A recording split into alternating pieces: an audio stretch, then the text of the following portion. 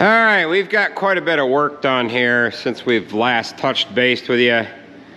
I had a lot of this other stuff that we did videoed, but it was just repetitious stuff and it just was gonna turn into a rather long video. So we'll just kind of fast forward through what we've done up to this point from where we left off with you.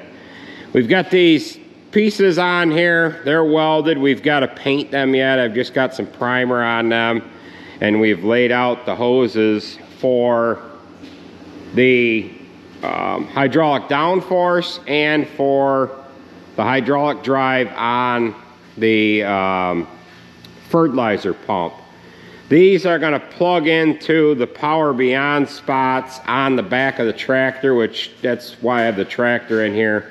We've got to put the PTO generator on it, and we've got to put a couple of fittings in the back of the tractor to accept these hydraulic hoses that are going to run these last hydraulic functions on the planter. Now, there is a hydraulic valve that mounts here inside this frame, mounts up on top of it. When I first set that in there, I thought that was going to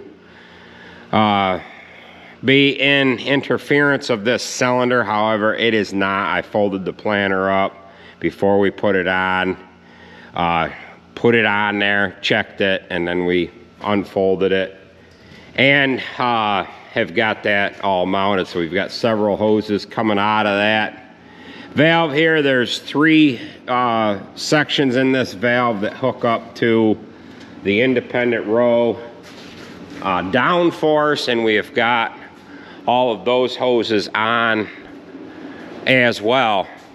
So we've just hooked all these hoses up as well. There is three sections, like I was saying. There is the wings, each wing, the center, the right wing, the center, and the left wing. And then they're teeing in right here on the wing, running hoses over to hook to the valve. Same thing on the other wing, and then up over the backbone here, they tee into a line coming off that valve as well, a pressure line and a return line. So we've got some hoses left to hook up here on the hydraulic drive for this pump yet. I've got the hoses coming off up into the bulkhead here. I've just got to finish fastening them up, and we've got a case drain for this little hydraulic motor that's on here that we have to tee into the case drain that's more or less already on this planter, and we can tee in. We just found that here somewhere, but it's the case drain that's coming off of the hydraulic motors for the vacuum, and they've got that same case drain teed in with the compressor. Now when we also left off with you, we were starting to work on that compressor. However, we had to order some parts for it. I've got that set in here somewhere. In the directions, they show that the top of this valve plate that was on the compressor, they show this top coming off, and then they show these units here being able to stack on top. Now there's three of them there. I just received this plate that's going to mount on top of the compressor, and where this one went, now there's like a nipple coming up out of the compressor that this sets down onto, and that's how you get the air out of the tank itself to go to the functions. This here plate, I guess I can pull this off. I just have to reapply that. This plate here, we needed this plate to be able to accept these valves, and this plate was $2,200 for just this plate. However, I need the top portion to go on to it. So there's an O-ring there's just an O-ring that you put in, and then there's this little exhaust plate that goes on, and then you just stack your valves up on top of that. And then there's a bolt kit here. They're supposed to be different length bolts compared to, they're not any different. The only difference is I don't know why they sent three bolt kits with each valve. All they had to send was one bolt kit and the 3 valves. So we're gonna hook up a couple more hoses here, and then we're gonna work on the Power Beyond fittings that are gonna go on the tractor, along with hooking up the alternator / generator that's gonna generate all of our power. We've got the alternator here, we got the gearbox that's gonna come off of the PTO. We've got the bracketry for it, and as you can see, the cardboard tables that I have laid out they're empty. All we've got left is some zip ties, some miscellaneous brackets, and that is about it. Here is the Power Beyond kit here that has to go on the tractor. And then of course we've got some stickers to put on it. And we'll get after it here. We'll join back up with you when we get a little more done. Okay, now we have got all of the hydraulic hoses hooked up. I have some fertilizer hoses to hook up to these manifolds. I've got this hose on there where it runs over to the pump. I've got to hook that up yet. I've got the feed hose to put back on there.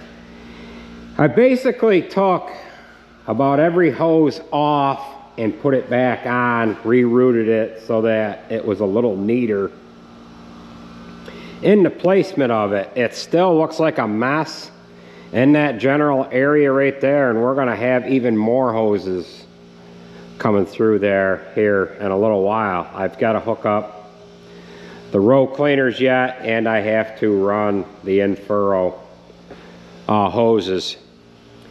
Splash some paint on these brackets here, or these channel irons that I've welded onto the draft tubes on both sides.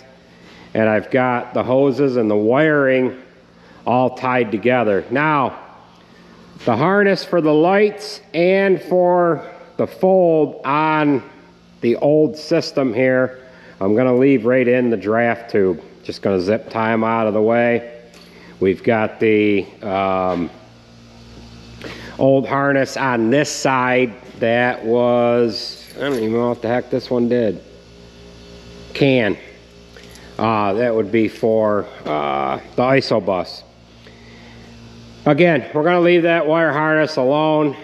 In the event that we blow a hose or something on this and we pull the hose out of the draft tube, we'll be able to get the connector that's on the end of these wire harnesses here back down through this tube and pull it out.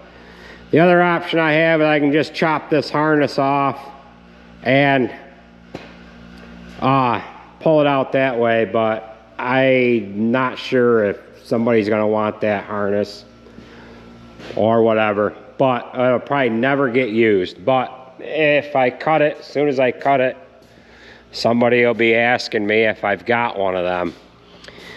So, like I said, we've got the pneumatic downforce to hook up. I did get the manifold here, or the valve section all together here for the pneumatic, what am I talking about here? The row cleaners. I think I was calling them closing wheels. The row cleaners, we have pneumatic row cleaners on this. It does also have an option to put pneumatic closing wheels on this. Got an air tube here. We didn't opt for that kit.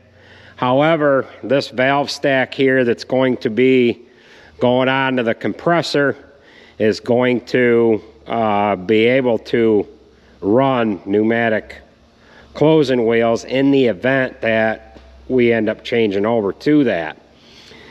So if you recall in the earlier clip here, when we had this little $2,200 plate, we stacked the valves on there. We've got the covers on both sides. And now I need to go through and figure out what wire goes to what, get it matched into the harness here, get the harness plug mounted here, and then the harness that is on the backbone of the main wire harness for the planter will plug into the plug that I mount into that bracket. We've got some other wires that we need to secure on the back of the planter here. It has a tail light harness for a commodity cart if you're going to pull one of them. We've got the ability to plug the lights into that. It's right, where is it? Right here maybe, or is that a can diagnostic? There's another plug here somewhere. So we have to tie up some more wires and stuff here yet, but we're gonna wait and get the rest of our air hoses on there. I think what we're gonna do now is we're gonna go and check on the girls. They are chisel plowing just down the road here. And they ended up getting my green Chevy out here the other day, so we'll take a ride in that down the road here, and we'll see how they're doing chisel plowing.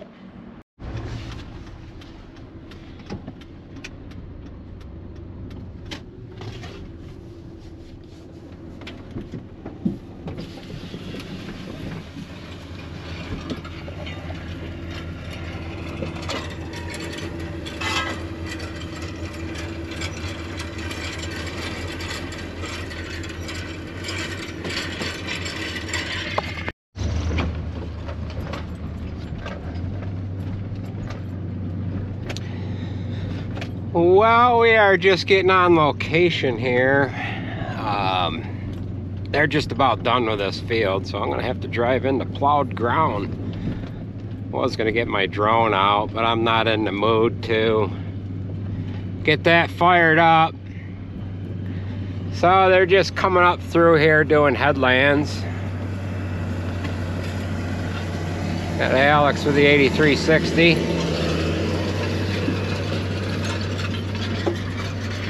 And we're following in behind Sarah with a 9560. I don't think I've shown any of that chisel plow. Maybe I did. I think I did the other day, actually.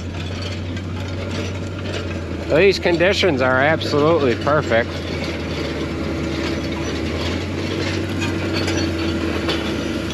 Got a stone there. Can Sarah wave to us? Oh, she's smiling and smirking at me. Can you wave?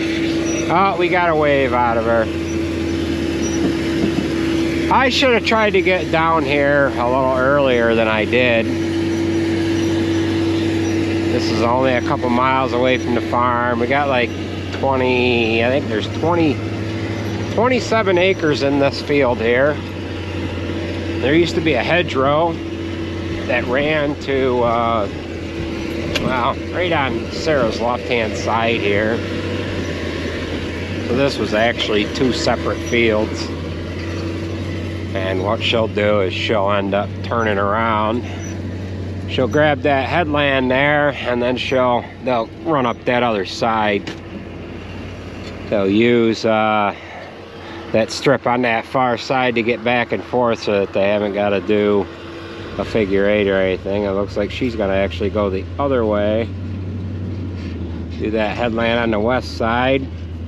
And then, I don't know what she's got left. Looks like,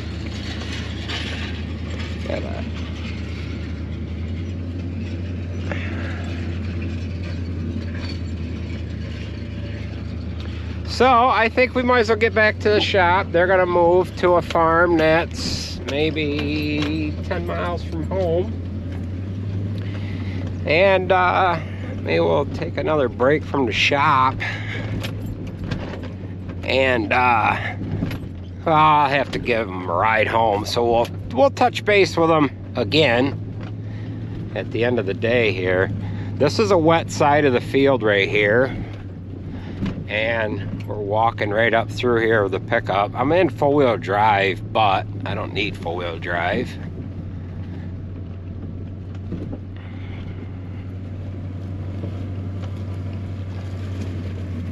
It is April 29th today. I had a memory come up on my Facebook thing there from Wednesday, April 27th, and they were plowing in the same exact field. It was actually Andrew and Sarah plowing together, and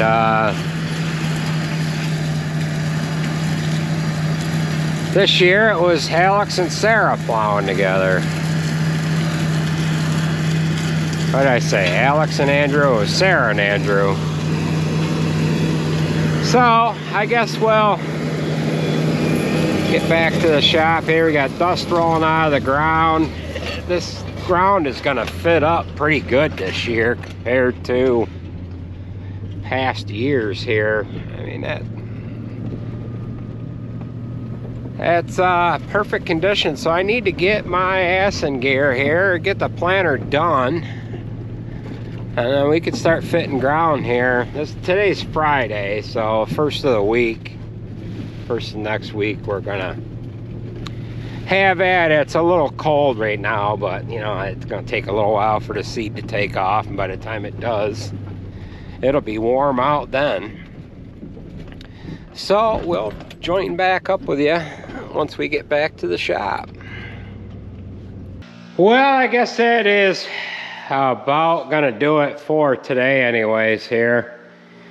I've got all the air lines hooked up to the pneumatic row cleaners. I've got a little bit left to do with hooking up some more air hoses here. They gave us green and yellow hoses to run down to the row cleaners themselves. We've got them all hooked up, and I've just got to finish hooking up the air hoses into the different control valves that are on the compressor there. So when we come back at you, we'll end up having we'll show you what things look like with the Power Beyond fittings that go on the tractor. And we, of course, have got to get the alternator hooked up and stuff like that. We've got very little parts left here to actually go on the planter itself. And once we get this planter done, then we can start working on the 6-row planter. I want to see if I can get the 3-bushel boxes to go on that planter. We've got the frames here. Sarah took them off of the old hoppers that are outside, and we've got a pile of hoppers on the other side of Jared's truck over there. So that is going to do it for this video, folks. I want to thank you for watching, and we will catch you at the next video.